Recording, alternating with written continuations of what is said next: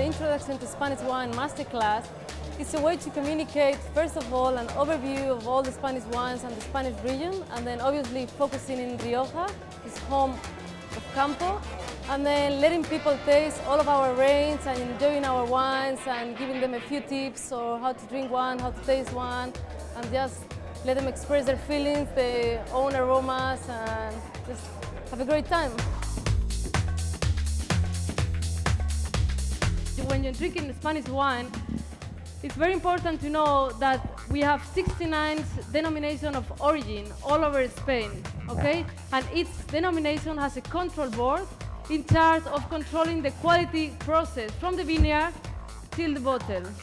The main red varieties are Tempranillo, followed by the Garnacha, Grenache, Mazuelo, and Graciano. We need to look at the color with a white table, just to compare what we have. If it's a pale yellow color or if it's a really strong honey yellow color. Secondly, we need to smell the wine, but just take the glass and smell it,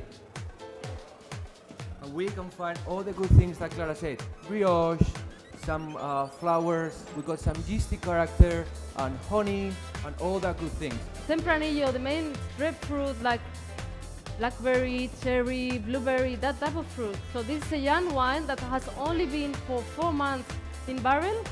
So we wanted to keep the freshness and the really typicity of the Tempranillo and giving it a bit of complexity of those 4 months aging in barrel.